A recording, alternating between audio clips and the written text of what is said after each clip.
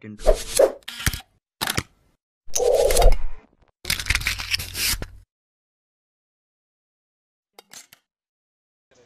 Hi guys, welcome back to another video.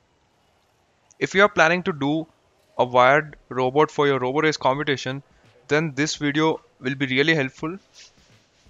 I have seen people using normal switches to control the robot movements, and it will be very difficult when you want to cover the track with less time. So there are switches available specifically for these kind of projects. I'll be showing you one of them in this video.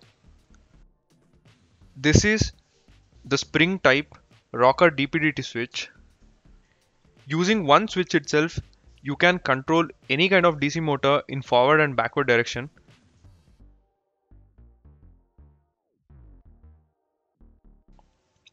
Just to demonstrate, I have taken a 12 volt DC gate motor with a 11.1 volt depot battery. The connection is very simple. You have 6 terminals.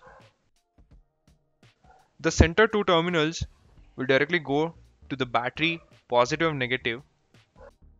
You can connect in any direction. Next, the terminals on one side will go to motor terminals. So with this connection, your motor will be able to rotate in only one direction. To make it rotate in both the sides, you have to short the other 2 terminals in an alternative way.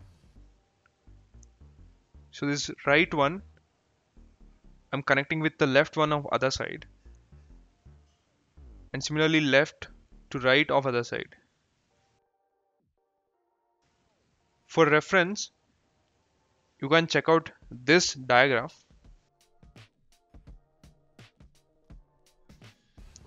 So from the same point, I'm taking additional wires to the motor.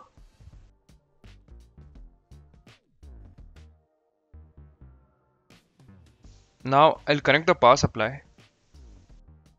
So this is the forward, and if you release the switch, it automatically comes to center position and the motor will stop. And this is backward.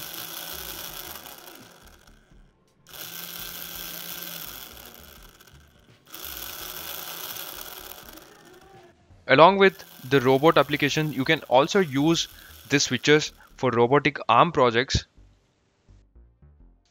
If you are planning to buy, just check out the link given in the description box. In online, the prices might be high, so always try to get it in the local market. If not, then come to online. I hope this video was helpful. If you have any doubts, just leave a comment below. Thank you for watching, and I'll be back in another interesting video.